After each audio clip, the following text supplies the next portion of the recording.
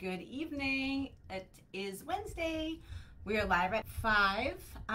We had 20 people sign up for tonight's training. I asked you all last week if you wanted a training the night before Thanksgiving.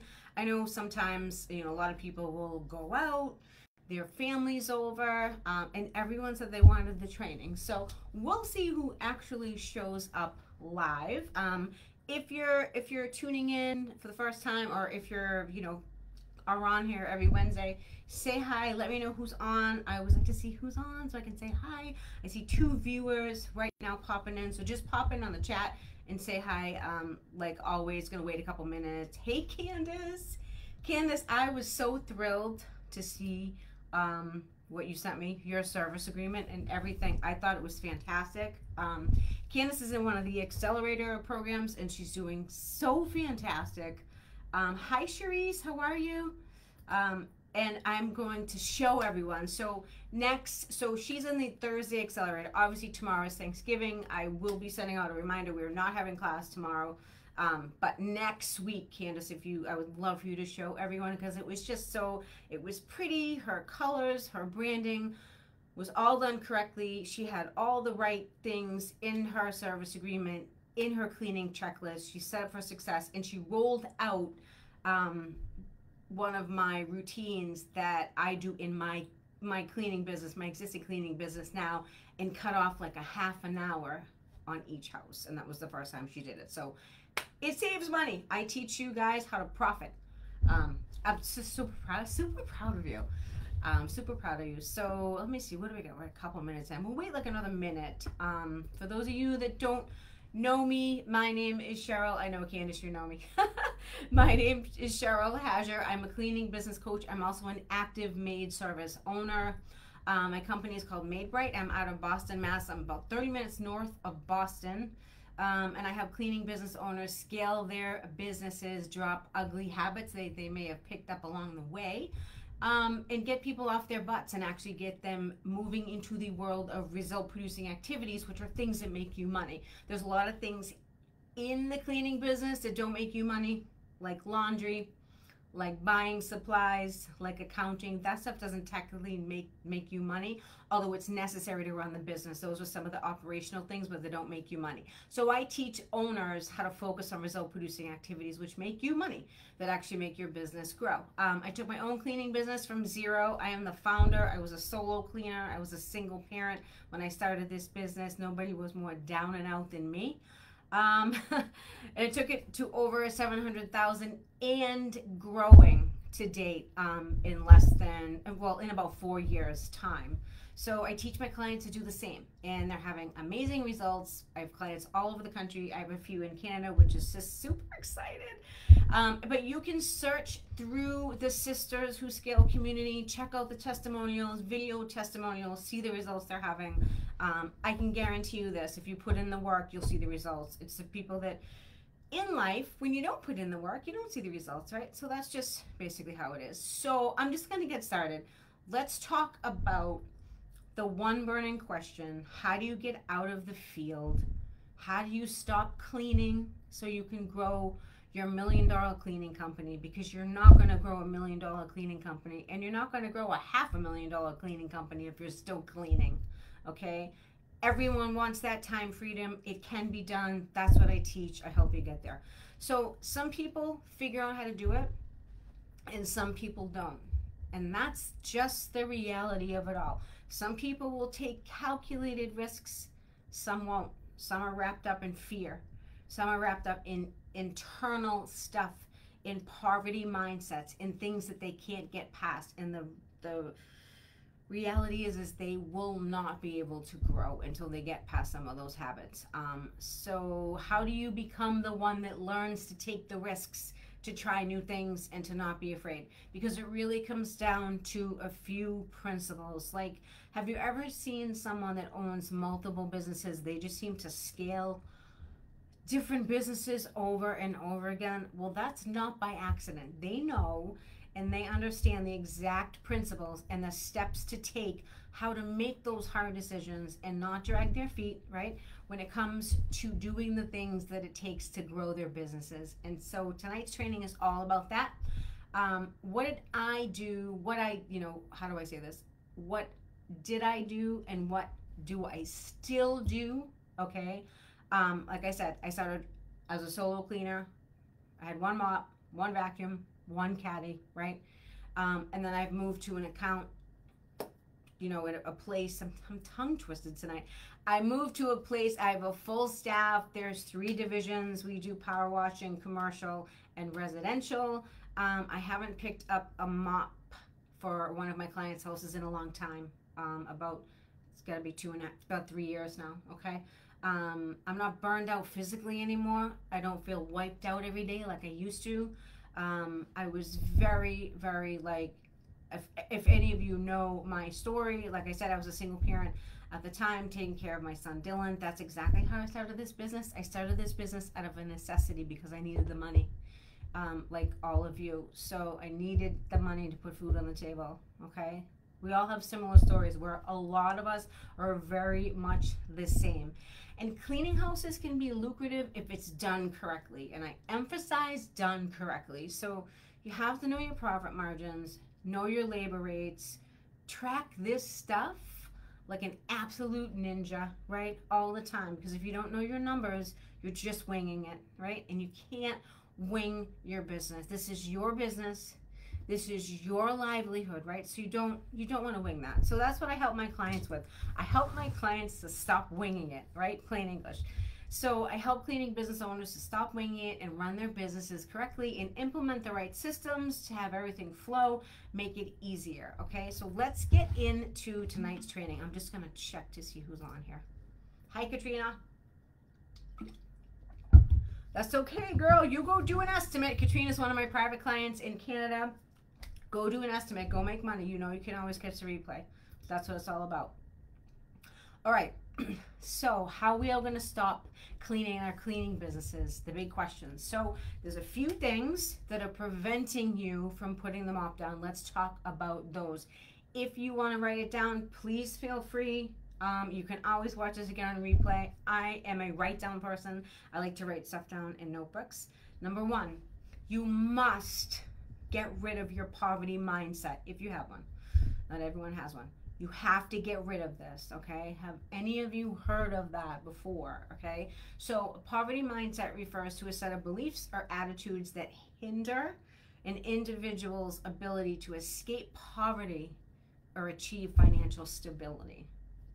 It's a scarcity mentality. So people with a poverty mindset tend to believe that resources are limited, opportunities are scarce. This perspective often leads to a fear of taking risks or pursuing ambitious goals due to a belief that success is unattainable. They say, oh, why me? Oh, that would be good for, some other person, but not me. Like almost like I'm not good enough to have those things. Or if you grew up poor, okay? I was like this in the beginning. I was an extreme couponer. And I don't think any of you know this story. I was an extreme couponer. I watched this lady that's from my area, and she made $60,000 a year extreme couponing. But did she really make $60,000 a year? Did she really, right? So I adopted the principles. I'd be that person in line with a stack of coupons. I would buy coupons from websites. I would cut all the flyers out. I would get all the newspapers. I would get double, triple, whatever it took. And yeah, I would save a little bit of money. I drill down that grocery bill, and then you get addicted to drilling down that grocery bill. But when you have to drive to 17 stores to redeem all the coupons, and half the time you get to the store, the product is out because you have all these other extreme couponers doing the same thing, it's very stressful. And when you look at it long term, I was actually preventing myself from making money. I had that poverty mindset. I gotta drill down the bill. Okay, so if I was drilling down my grocery bill by $100 a week, I mean, that's amazing. That's amazing, but that's only $400 a month. If I had taken that, I must have spent at least 10, 15 hours a week trying to figure that out. Maybe more. If I had taken that time and applied it to making money, I could have made way more money than $400 a week.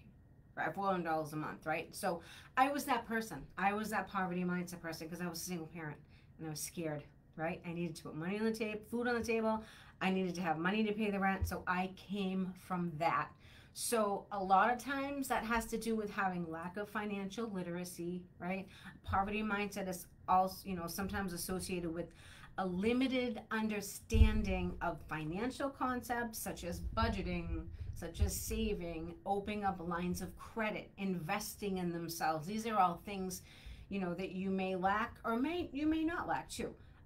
It's the knowledge you lack, right? And that can make it super difficult for you to make informed financial decisions and break free from the cycle of poverty or the thought of scarcity, of not having enough, okay?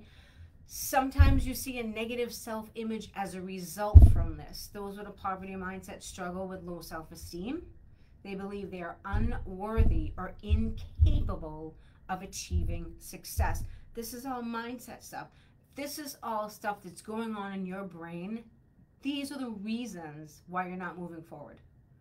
These are the reasons, right? You think, if you have this mindset, it can lead to limited opportunities and then lack of motivation, and then you can get depressed, stuff like that.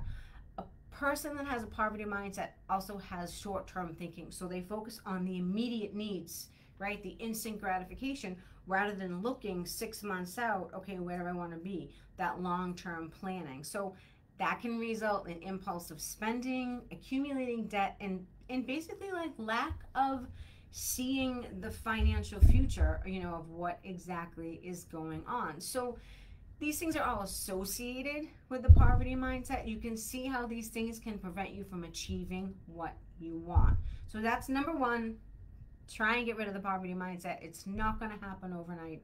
It's not going to happen overnight. Number two, cleaning business owners struggle with is they struggle with learning how to delegate. They just say, fine, when it doesn't go my way, fine, I'll just do it myself. Fine, I'll just do it myself.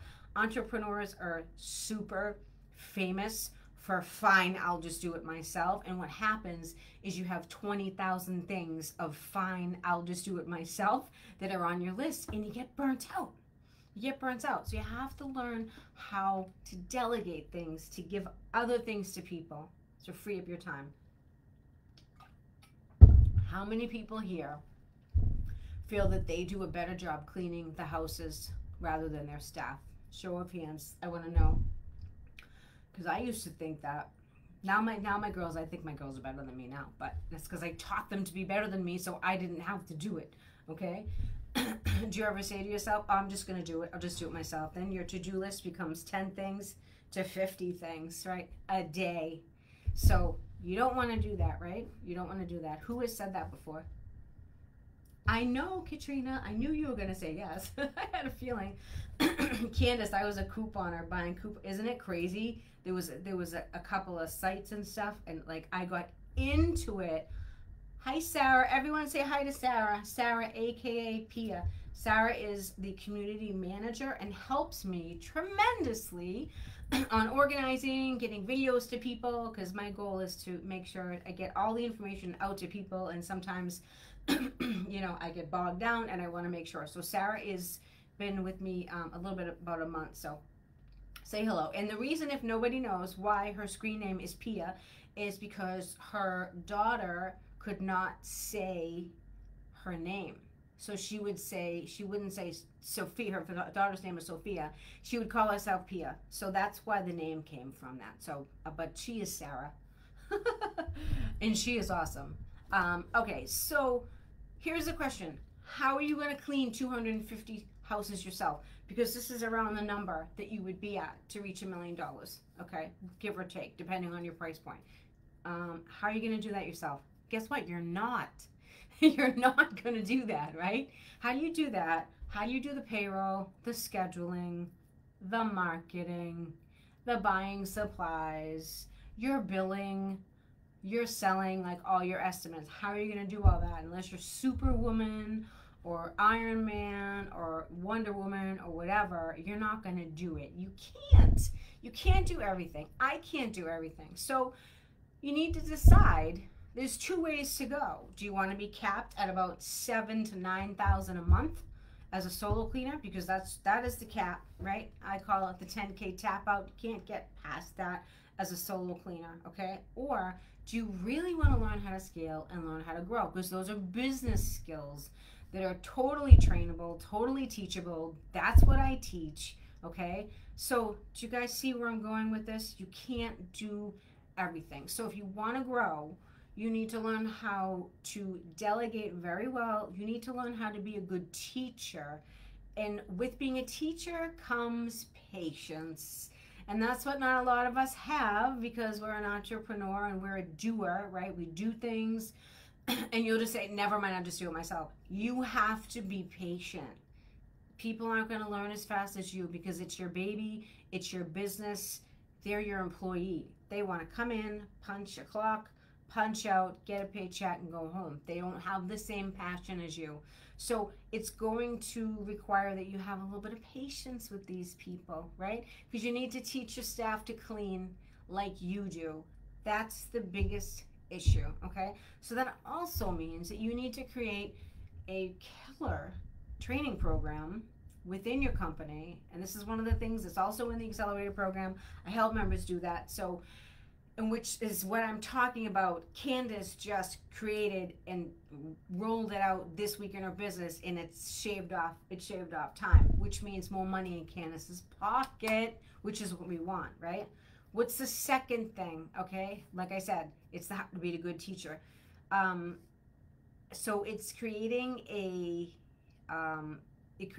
plan to teach them how to clean. Okay, so it has to be systematic, right? They have to be doing this task while the other one's doing this task. You can't let them bounce all around the house, because then they'll be like, did you do the bathroom upstairs? Did you do the baseboards? Yep, things get missed. And guess what? You get the phone call from the client. You get the phone call and they're like, I don't think they cleaned the toilets. You know what I mean? When you know they cleaned the toilets, they may have just like skipped a little bit of it, right? So when they're bouncing all over the house like that, things get missed, okay? So if you want to grow to even 250K, you need to have some systems, okay? And it takes work. I'm not going to lie to you. I shoot straight from the hip. It takes work, but it can be done, right? I just want to ask you, did you all think it's going to be easy? I never said it was going to be easy. It can be done. Nothing good is ever easy, right? But if you can master these skills of training and of teaching, that is when you'll get the freedom. I've done it myself. I've taught a lot of people how to do it. The freedom is great once you get there. But picture like you're on an airplane and you're going to a new altitude, right? You're going to go through some clouds. You're going to have some turbulence, but it's okay. You have to stay the course. You can't quit.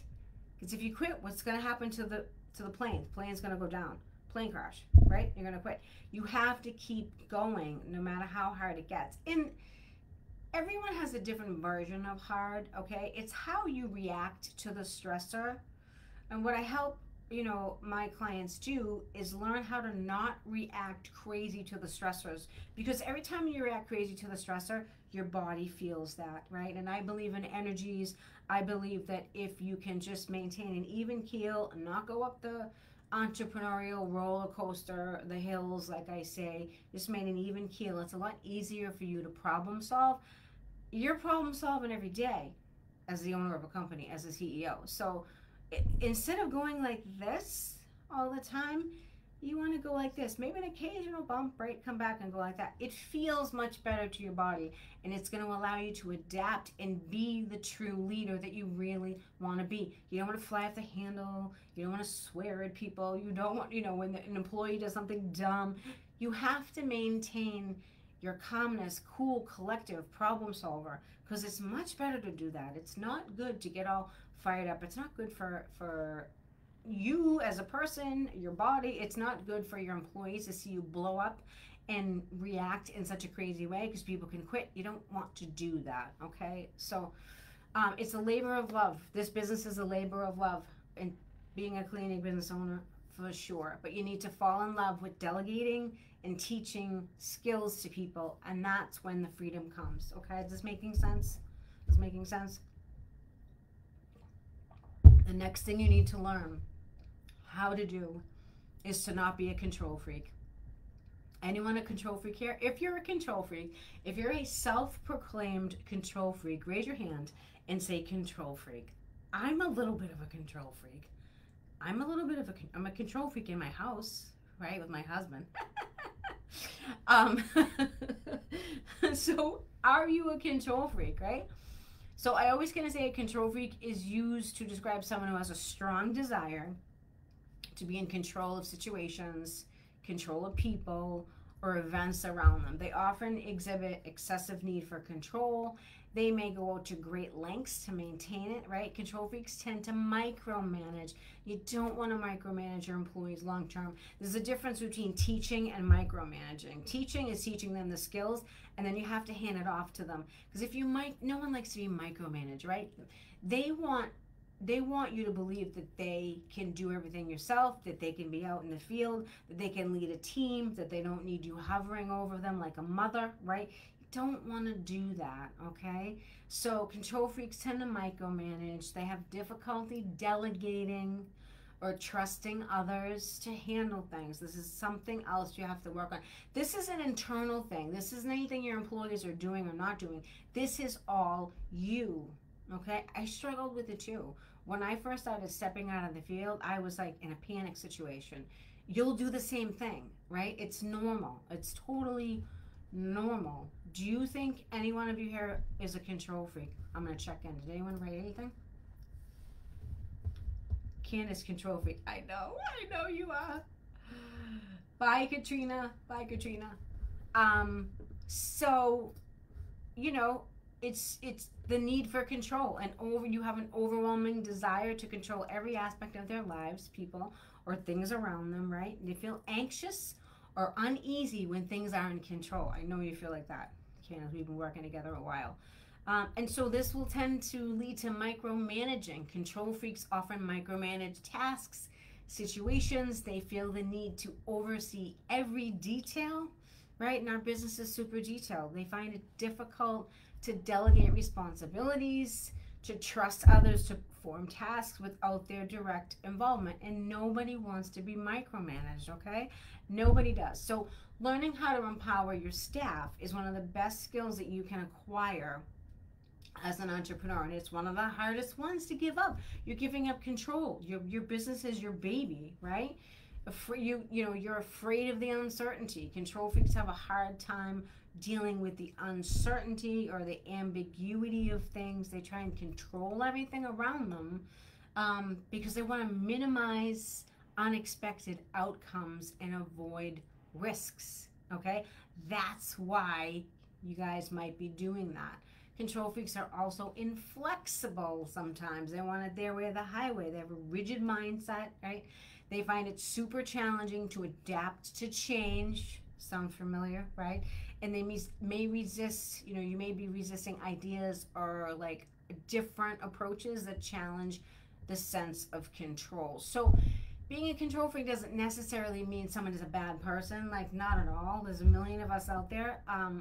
But some people genuinely believe that their need for control is in everyone's best interest. Probably more so than not, but this excessive control can be super detrimental to your growth. Super detrimental, okay? And very detrimental to your staff. If you're trying to train new staff, this could hurt you because you're having a hard time giving it up and going out there, right? It's hard, right? And if you don't have a really great training system that you've rolled out, that your staff has rolled out, that all of you have done together that makes sense, you're going to have a problem. You can't have everyone cleaning their own way. Like McDonald's makes their French fries a certain way, their hamburgers a certain way, their McFlurries a certain way, whatever. Their Shamrocks a certain way. They do this systematically all the time.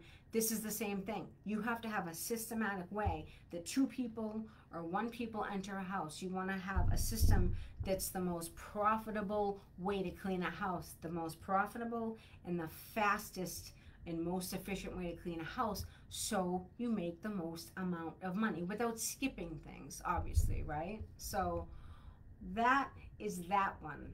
Take a look inward. I know it's hard. Take a look inward and say, am I a control freak? What things do I obsess over? Can I not get over? Okay. And see what those things are. And if you want to message me what they are, I'd be happy to listen.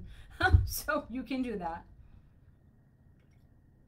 So another one that will potentially inhibit you from growing, to over 500,000 and beyond is lack of belief. Lack of belief in yourself, right?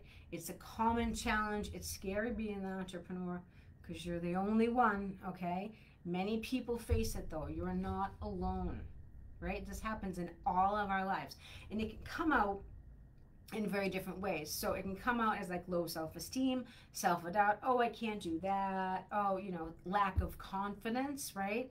And it's important to remember that self-belief is not a fixed trait. It can be developed, it can be strengthened, it can be changed over time. So don't give up on yourself. Okay? The people that end up not doing well in this business are the people that quit. That's it. If you have a burning desire to succeed and you don't quit and you stop at nothing and you get mad when forces, like I can remember early on when forces would come into play, come into the business that would make me want to quit, it would piss me off so bad that I would get up and I'd be like, I don't want to swear, I don't swear that bad. I would get up and I would be like, you're not gonna break me. That's it. I'd work 10 times harder. That's how I mentally got myself around those really crappy days, because we all have crappy days in this business, in any business. It's just, it's not all, sunshine and roses, right? It's not. I would get furious and I'd be like, you're not going to break me. I don't know who I was talking to, the forces, universe, but I'd be like, you're not going to break me. I'm going to continue and I'm going to do this. Nothing's going to stop me. When COVID happened, I was like, you're not going to break me. I'm still going to run my company. I kept my company open. We went out like ninjas and cleaned. I was still cleaning at that point. We went out and cleaned. There was no one on the roads. We found people to clean. We went out and cleaned. We were like, and I said to the one girl that was working with me, I said, the only way I'm going to stop cleaning is if the militia comes to my door and says I can't clean anymore. You have to have that attitude. And if you do, you will win. So it's the lack of belief in yourself. This is all tied in, right? I was so mad because I was like, my business was going so good and it was growing and everything. And then COVID came in. I'm like, you're not going to wreck my business. I would get like furious. I'd get mad and I would just keep going. And that's how you do it, right? So why don't we do a little exercise? Take some time to write on a piece of paper your strengths. What are your strengths? And if any of you want to share, I'd love to hear them. All right. Are you good at sales? Are you good at customer service? Are you good with people, your clients? Are you a good marketer? Are you good at accounting? Right? I'm not the best at accounting. I can do it, but I'm not the best at it. So recognizing your strengths is really, really important to figure out what you excel at, right? Your skills, your qualities, your achievements. Make a list of what you're good at. Make a list of your accomplishments and remind yourself of them regularly. Tell yourself you got this. Tell yourself you're good at this part, at this part, at that part. And instead of beating yourself up when you're not so good at something else, just look at what you're good at. All right, and you'll be fine. You can always outsource things you're not good at.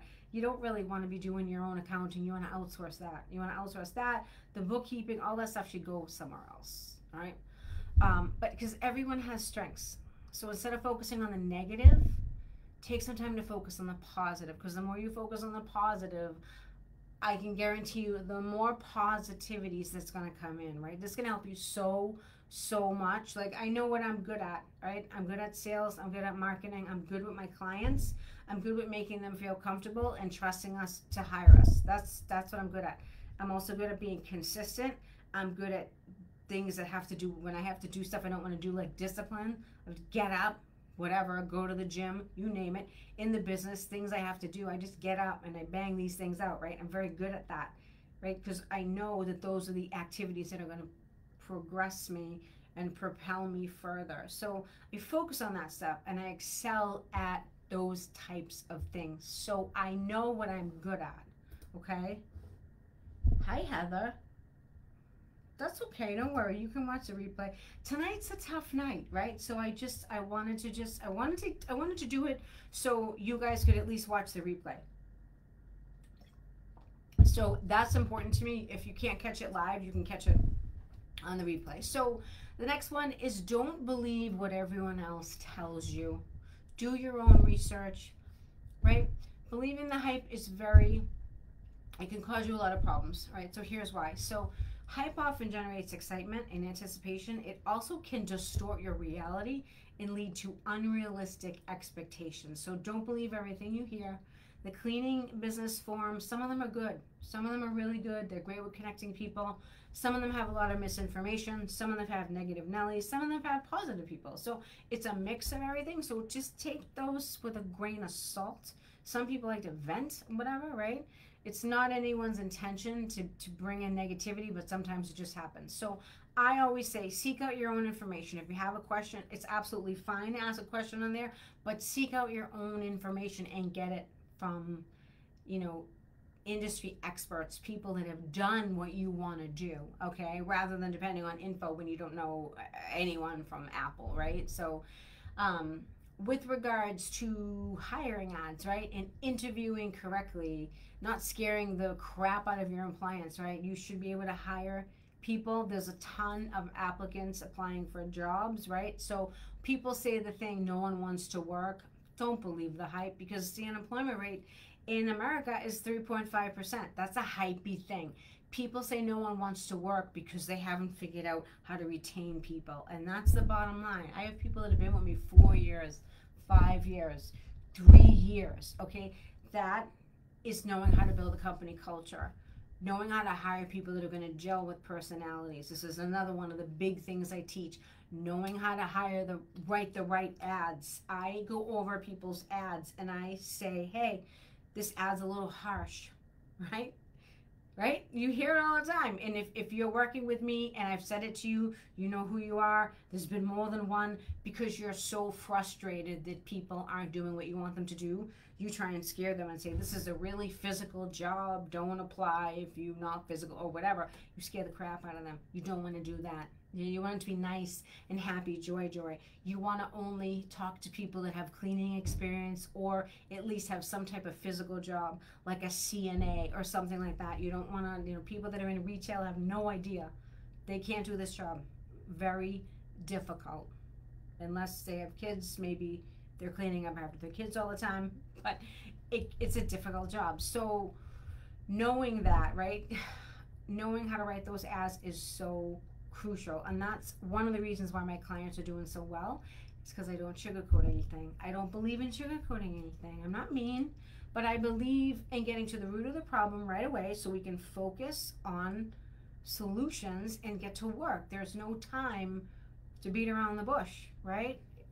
I don't like beating around the bush. I like to focus. I like to find solutions and keep going, because you're gonna, as a CEO, you're fixing problems all day long. You're putting out fires all day long, okay? So you need to find where ground zero is. You need a starting point. You need a diving board to jump off of to start working, to start fixing everything. So that's what we start with. My clients and I start with the ground zero document, right? We have a ground zero document where they are. We do a goal projection. We see where they want to be in a certain time frame, and then we outline exactly what we're going to do in that time frame to get to work, okay? So do you all know where you're at? Do you know your numbers? Do you know where you're at financially? Do you know how many clients you need to hit another $100,000 in the next 6 months? Do you know all your numbers, right? So in your hiring, your sales systems, your use of technology, where are you all at? Because if you know where you're at, you can focus on what you want to do. All right, is this making sense? I'm getting thirsty. So next one, how you want to get to $500,000. What you don't want to, the reason why you're not at $500,000 right now is you are not consistent with the right result producing activities to get you out of the field. Bottom line, like I said, I'm going to bottom line you, right? But you can fix it. okay? Learning how to be a great trainer, number one. You learn how to be a great trainer, then you can train people to train, and then you've developed a tier of management, and then you're out of the field. Yeah, easier said than done. There's hiccups with it, there's turbulence, but eventually you can do it. Learn how to raise your prices to get premium dollar for the services you offer. We're servant hearts. We're cleaners. We're servant hearts, and most of us are women. So we want to help people. You know, people ask us for discounts all the time. I got asked for a discount yesterday. She's like, will you give me a discount if I refer my neighbors? And I looked at her and I said, if you refer your neighbors and they stick with us for a certain amount of time, I'll flat fee you a discount. I'm not just going to give you a discount because you're going to give me 2 names. What are you, crazy? I'm not doing that. And you shouldn't do it either. So things like that. You have to know your value of what your company brings to the table, and your confidence will soar when you're in front of people. I was at an estimate today. She talked to me last year. She hired her neighbor's cleaner because everyone in the neighborhood was using this one cleaner. She said the cleaner was horrible. She called me back. I went in there and I said, here's the difference. Here's a line. I said, I know you're not paying what my price is. I go, but here's why. And I said, state of Massachusetts, if you have employees, you have to carry workers' comp. You have to pay W-2 employees. I said, your people that are coming now, chances are they're probably not doing that. I go, so they're operating illegal. So God forbid anything happens in your house, you're held liable and there's no insurance. And I said, that's the difference. We're a few more dollars because of that reason. If you know that cold, you go in and you sit in front of everyone, you're the boss. You're the master of that conversation. Even if they can't afford it, that's okay. You leave the table feeling confident that you know your stuff. And when you feel confident, when you're in front of an estimate, that's when the game changes. That's when it all changes, because if you walk away with someone that isn't willing to pay your prices, you don't want them anyways, because you need to, you need to have a certain price level to make sure the bills are paid, to make sure you're paid. There's no sense in running a business and not running a profit. That's silly, right? Okay. I think I've had a lot of coffee today. You need to learn how to be a great boss that everyone wants to work for. You need to know your numbers, like I said that. You need to know your profits, your labor rates, okay? And you need to develop your consistency and your discipline to get into a routine to do all these things you need to do, and your profits will grow and you can get to it. But all these systems have to be in place. Some of you may only want to make $8,000 or $9,000 a month and be a solo cleaner, maybe have a helper here and there. That's fine. I have other people that want to go to $1 million. So it all depends where you're at. It's completely up to you because it's your business. So these are just a few of the things, the result producing activities you need to get good at to scale your business where you don't have to clean anymore and you can just manage the business. The goal is to stop working in your business and start working on your business, okay? These are all the things I help my clients with. All the ladies that are in the accelerator program are getting great results because they're learning what to do, okay? So if you can start to work on these things I've talked about above, I 100% guarantee you will see growth. I guarantee it, because anyone that applies these principles sees growth. If you don't see growth, you're not applying the principles. It's just basic, right? It's just it. I didn't start out with a silver spoon in my mouth. I was a single parent trying to put food on the table. I wasn't rich, right? Someone didn't give me hundreds of thousands of dollars to start this business, right? As a matter of fact, like I said, I was like trying to make the rent, trying to put food on the table, extreme couponing at the time, which I learned that wasn't the way to do it, right? I was taking a bunch of bull from a bunch of clients until I started having control, valuing myself, okay? I took control of my businesses. I created policies, procedures. I started having respect for myself, because sometimes in the cleaning business, people think they can push you around. I know, because I've been there, right? They think that they can make the rules because it's their house, but it's actually your business. So you decide who is going to treat you poorly. I don't let anyone treat me poorly anymore. I did when I was starting out. Of course I did.